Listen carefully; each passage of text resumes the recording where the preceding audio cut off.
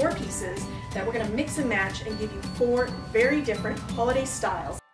Now we're on to outfit number 2 of our 4 outfits from 4 pieces.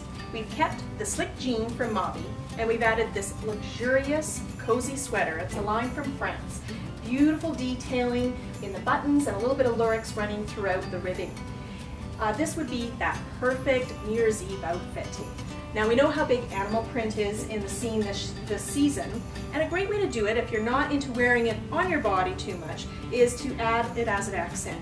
We just got in these gorgeous little bags from Italy, and it's called Save My Bag. They're made of a very lightweight neoprene fabric, so super light. Again, just big enough to fit in your little wallet and your phone for the evening, lipstick. And then to really make this outfit pop, we've added the shoes from Shani B, from our friends next door at Shoe Muse, and these are a hot, hot shoe. With that leopard print, we've got your jewels for the festive season, and finishing it off with the great heel in the red patent. This is a hot look.